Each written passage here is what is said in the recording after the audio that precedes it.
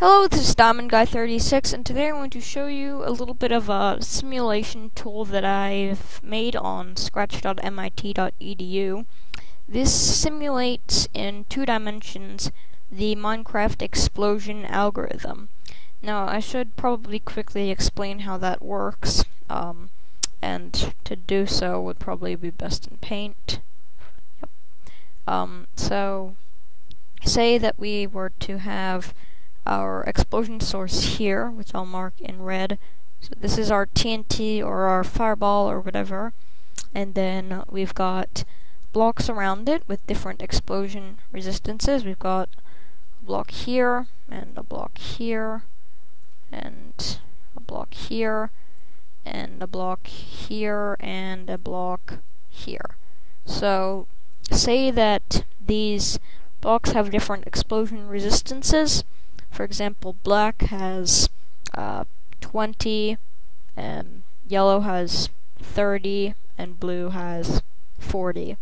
So what Minecraft is going to do is it's going to make these invisible rays, which can be displayed using mods, and they're going to start with the explosion power that the explosion source has. So say it had a power of 80, and it was what it would do is, since the black has an explosion resistance of 20, it would subtract 20, and now it has an explosion. The ray has an explosion power of 60. Runs into the blue, and now it has 20 because that's 40. And if we were to run into another black square, then it would be the ray would be stopped because its explosion power is 20, and the square has an explosion resistance of 20 or higher, and that's basically how it works. And it just casts hundreds of these rays, just does more and more going in each direction. You can just imagine like a spider web of these things, and then yeah, that's what I've recreated here. So if I hit the start button, and I should probably go full screen, I can use my number keys to select different colors, and depending on which number it is, it's going to have a higher explosion resistance. So 1 is this pink color, so I can like put some of that down, and then 2 is purple, and so on, maybe some green, and yeah, you get the point. So I'm going to draw this, and then I will speed this part up, but I'm going to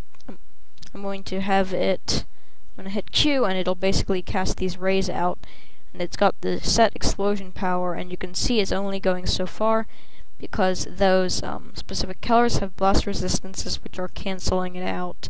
And so I can increase this a little bit, and it should go through the other colors better on the slider. So I'll try having a link to this in the description, because yeah, I'll just share it, and then you can just play with this for yourself. It does take a while to render. I recommend putting it on turbo mode. So this is the normal speed, but if you hold your shift key, and click the green flag, then it'll run quite a bit faster. So yeah, right now you're probably seeing this sped up, and yeah, I'll just let this finish, and then we can do another one. So yeah.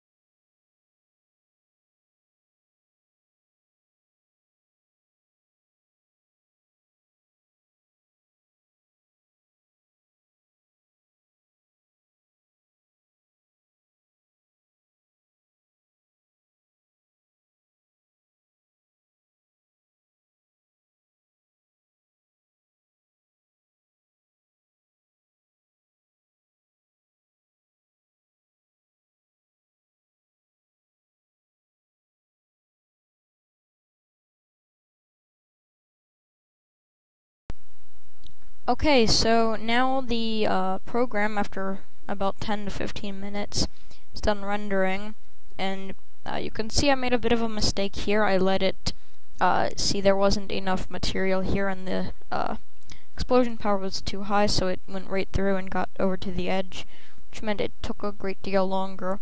You can see it was held back by these walls, and it went a little further on blue because that's not as explosion resistant. And this was because we had a lower explosion resistance at the beginning, or sorry, lower explosion power, and the explosion was actually emanating from this point over here. So you can see that's not like over here in the actual center of our area. I might make a marker or something to show there. But you can see it generates quite an interesting shape. So now I'm going to start this over, and this time I'm going to fill the whole thing in with pink.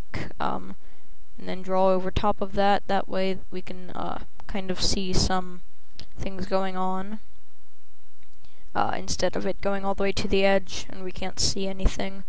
So I'm just going to fill this in, and then we'll make some barriers out of the different colors. So I'm just going to finish this up here. And so the explosion starts at 0, 0, which is in the exact center of the screen. That's good. Which is about here. So we'll just switch to blue and do some of this light blue, orange, black, which is the most explosion resistant. Then white doesn't have any explosion resistance at all, it's like erased. And then we'll do like some, or that's, I guess that's purple, this is the blue. So, yes, I'm going to start it, and we can see what happens.